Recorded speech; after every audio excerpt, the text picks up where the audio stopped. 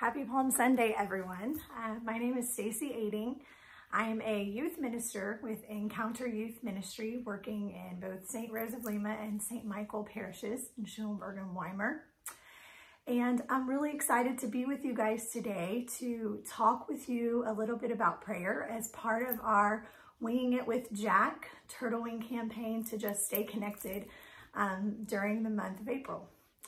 So I'd like to just talk a little bit about what prayer is. Prayer, first and foremost, is a relationship.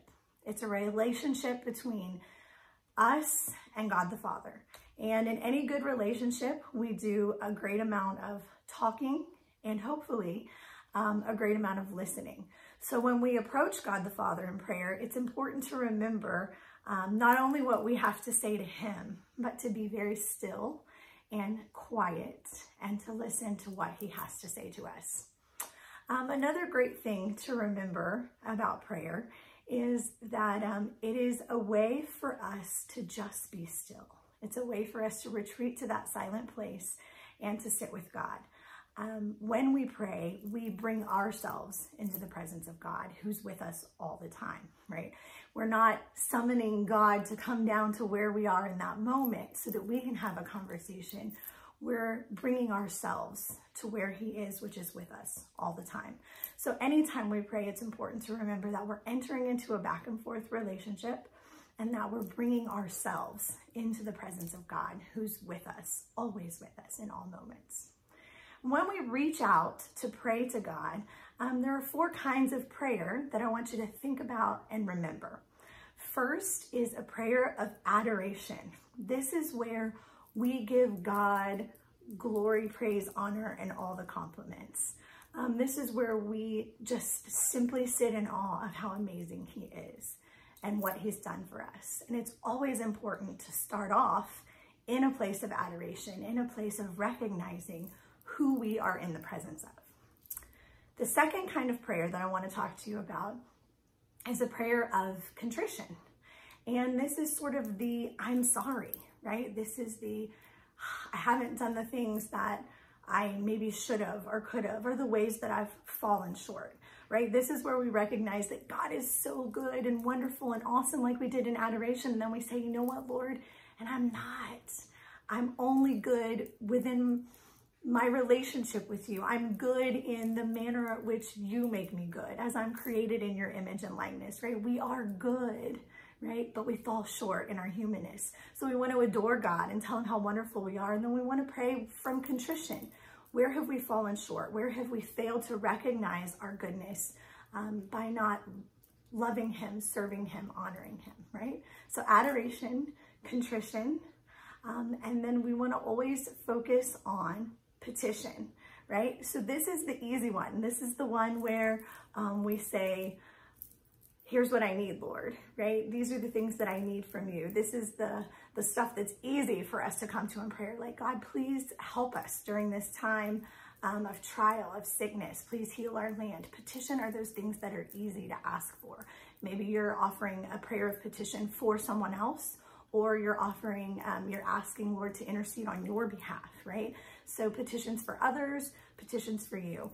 And then thanksgiving, right? We have to be thankful to God. We have to be grateful, right? God wants to hear us recognizing the many ways that he has blessed us.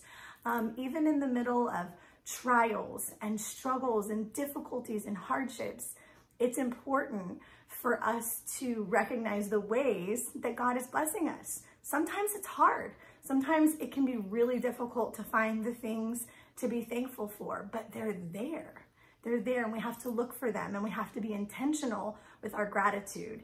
And when we're grateful and thankful, that helps to combat any fear, anxiety, worry, or anything that we're struggling with, right? So when we come to God and we adore him, right? We put things in the proper order. We put him at the top.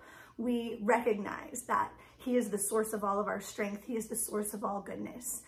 When we come to him with a contrite heart, we recognize that we're sinners and that we need our Lord. We need our Savior. We need Jesus, right? We don't come into him in relationship and prayer because we're perfect. We come because we need a Savior.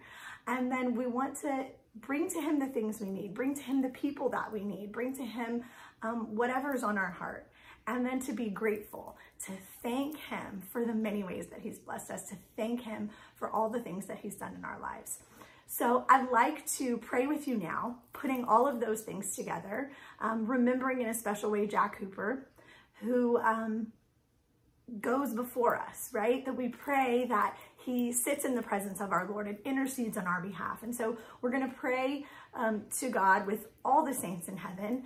And I'd just like to lead you now, if you'll join me, in the name of the Father, and of the Son, and of the Holy Spirit. Amen. Lord God, you are so good. You are an amazing God who loves us so much. And we stand in awe of your wonderful presence. Lord, we recognize that we're sinners. We recognize that we fall short of what you have intended for us to be in all of its glory. And so we say that we're sorry, Lord, and that we commit ourselves to your honor and your glory to do better. Lord, we bring to you now our petitions. We ask you, Lord, to bring healing upon our world right now. With so many people who are suffering, so many people who are dying. And Lord, we bring them to you. We ask you, Lord, to cast out all fear and anxiety, to comfort everyone in this time of uncertainty. And for all the intentions and prayers of all those who are listening today and praying with us, Lord, we bring to you those intentions and we thank you. We thank you, Lord, for being with us. We thank you for your goodness. We thank you for inviting us, Lord, in this time of struggle to seek you, to develop a more personal relationship with you. And we ask that you grant all these things in accordance with your will through your Son, Jesus Christ. Amen. In the name of the Father, and of the Son, and the Holy Spirit. Amen. Have a blessed Sunday.